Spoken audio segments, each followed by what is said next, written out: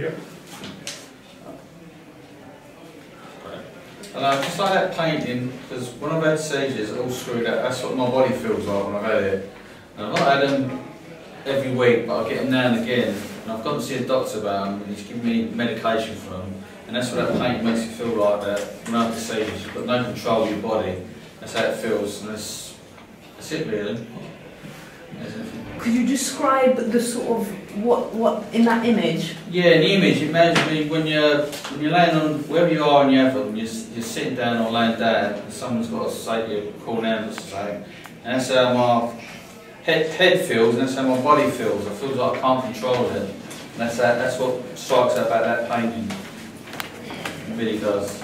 And how would you describe the body in this image? Oh, that's what I mean. When you've got your thing, you can see it. I can see what's happening. And I don't black out, but I can't control the rest of my body. My arms go, my body goes, and that's how that paint makes me look at that. That's what I always feel when I get them. So I'm gonna leave. Well, I mean, your eyes are open, but you feel like your body's just completely gone. You can't control any of it. Legs, arms, anything. That's why that one always sticks out for me.